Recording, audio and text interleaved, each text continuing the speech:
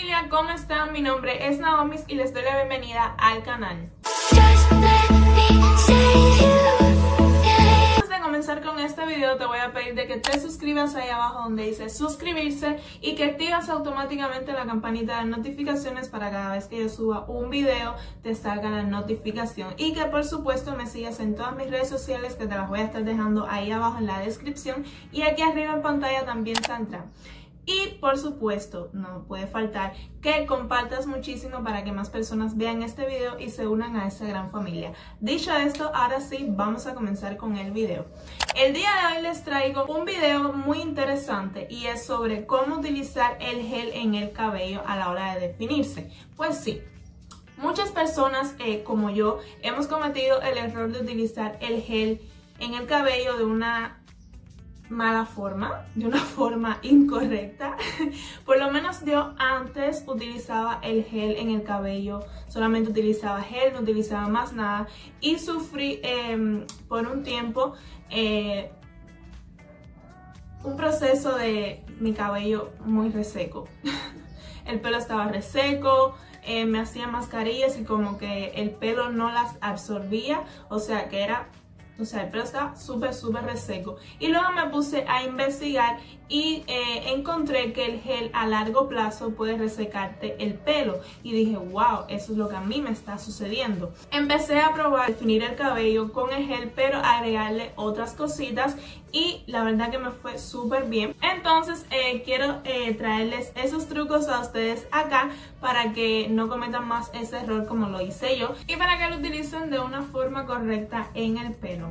Primeramente, lo que debes saber es que el gel no se utiliza solamente en el cabello porque a largo plazo puede resecar tus rizos. Entonces, de por sí, el cabello rizado es un poco reseco, entonces no queremos aumentar esa resequedad y que el pelo no funcione, como que esté muy reseco, con mucho frizz, etc. Entonces, para evitar eso, solamente lo que tienes que hacer es, antes de definir el cabello con el gel, es aplicar un aceite o aplicar una crema de peinar o un leave-in. Si vas a aplicar el aceite, lo único que tienes que hacer es utilizar el aceite y aplicar en la mano y luego pasarlo por todo el pelo para que así este tenga una capa de aceite y bueno, penetre directamente en el pelo y nos reseque el cabello. Y es una buena forma de utilizar el gel así, o sea, aplicando aceite como primera capa y luego utilizar el gel.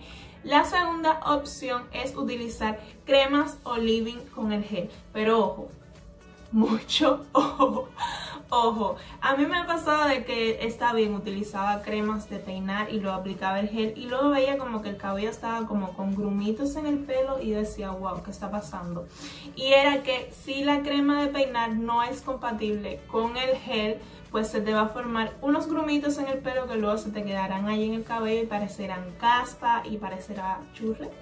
Entonces, para evitar eso, si la crema es una línea con el gel, perfecto, porque, o sea, es una línea completa, ¿no?, de producto. Pero si no tienes un gel que sea de la misma línea que la crema de peinar, solamente tienes que hacer esto que te voy a estar mostrando acá. Tienes que agarrar la crema de peinar y ponerla así en la mano y luego agarrar el gel y aplicarlo en la parte donde, en la zona donde aplicaste la crema de peinar. Luego harás esto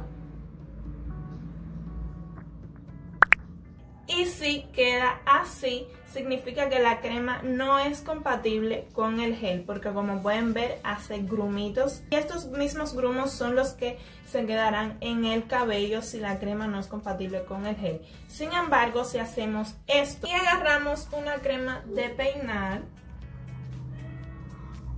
y luego agarramos el gel y hacemos esto, como pueden ver, no se hacen grumitos en como el anterior, como pueden ver.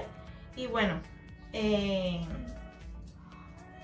no quedará tu cabello con grumos, o sea, quedará muy bien. Como pueden ver, se esparce muy bien. Obviamente queda así porque, bueno, es mi mano, no es mi cabello, pero para que vean cómo se mezcla súper bien. Entonces, para comprobar que tu cabello funcione con el gel, solamente debes hacer eso que te mostré anteriormente para que confirmes si el gel es compatible con la crema. O sea, puedes hacer esa comprobación antes de definirte el pelo. Incluso cuando vayas a comprar el producto, si hay productos de prueba, puedes hacer eso mismo, poner la crema en tu mano y luego aplicar el gel y ver si funciona antes de comprarlo.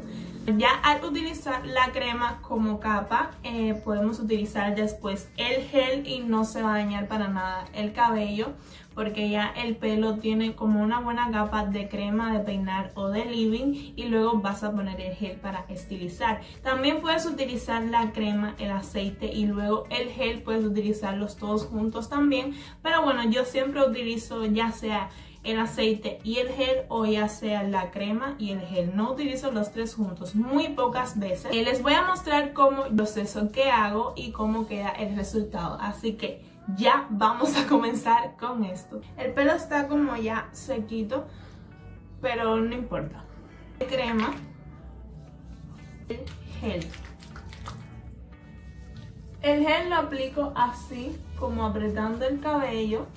No lo aplico de la misma forma que utilizo la crema, porque el gel que yo utilizo no desenreda muy bien, entonces no quiero que parta mucho el pelo.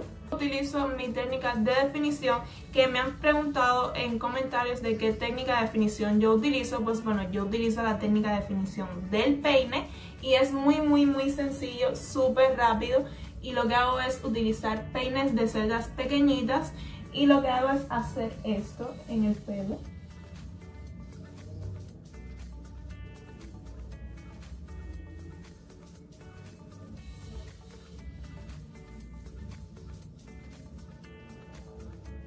Y bueno, familia, ya terminé de definir el pelo, así va. Luego les voy a mostrar el resultado del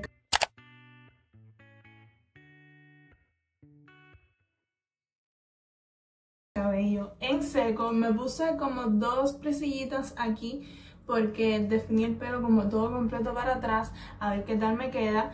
Y bueno, nada, que cuando